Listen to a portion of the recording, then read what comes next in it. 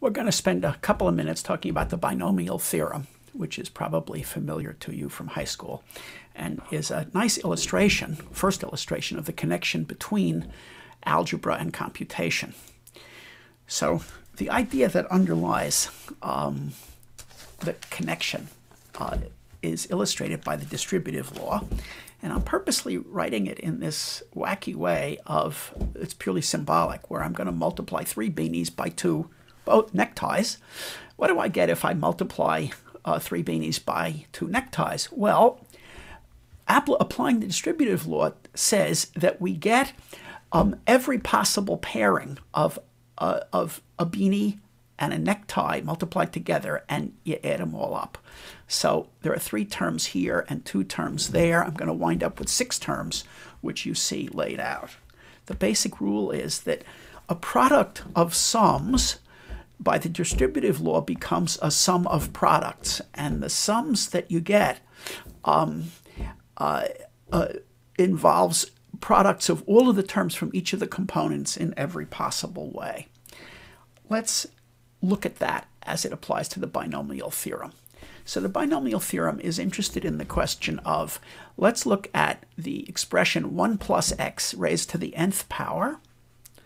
And we know that this will be a polynomial of degree n, so it can be written in the form a constant c0 plus c1 times x to the 1, c2 x to the 2, cn x to the n, and we'd like to ask, what are the expressions for ck? So for example, here's a layout of the first 4 powers of x. Let's say 1 plus x to the 4th is 1 plus 4x plus 6x squared, 4x cubed, 1x fourth. What's the pattern that underlies those coefficients 1, 4, 6, 4, 1?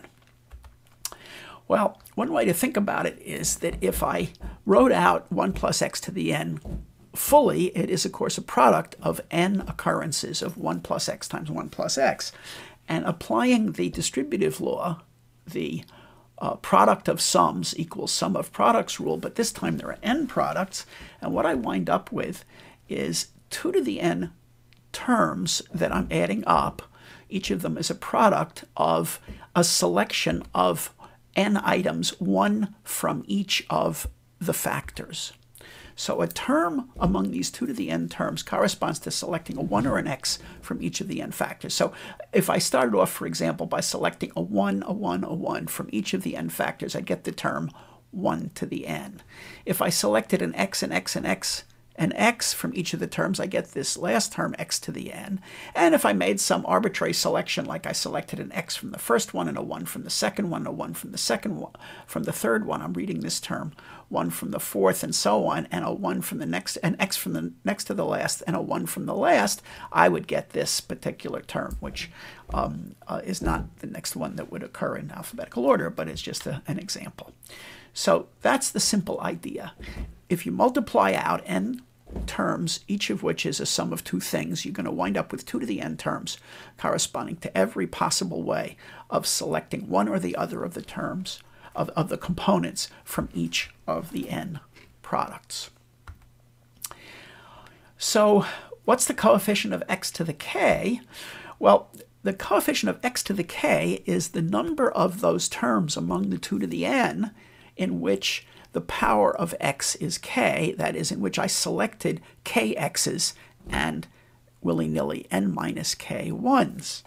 Well, how many ways are there to select kx's among these n terms? And we know the answer to that. It's n choose k. It's all the ways of choosing a subset of k items out of n items, and that's the answer. ck is simply n choose k. And this is called the binomial formula. So now we know that 1 plus x to the n is n choose 0 plus n choose 1x, n choose 2x squared, n choose k. X to the k is the general term, ending with n choose n to the x to the n. So this expression, 1 plus x, is called a binomial expression. And the choose numbers, which we've seen previously as the number of ways to choose, say, in this case, k out of n elements, are called binomial coefficients, and this is why they're called binomial coefficients. So if I was going to express it more generally, I didn't need it to be 1. I used 1 plus x just because it was easier to follow the structure of the formula. But if I look at x plus y to the nth power, again, the coefficients are the same. It's n choose 0, but this time y to the n choose 1, x, y to the n minus 1. What's happening now is that I'm choosing an x or a y instead of an x or a 1 from each of the terms, so that the xy terms are always going to have a sum of degrees that's equal to n. If I choose k x's, I must have chosen n minus k y's. And there it is expressed in more concise form using sigma notation. That is the binomial formula.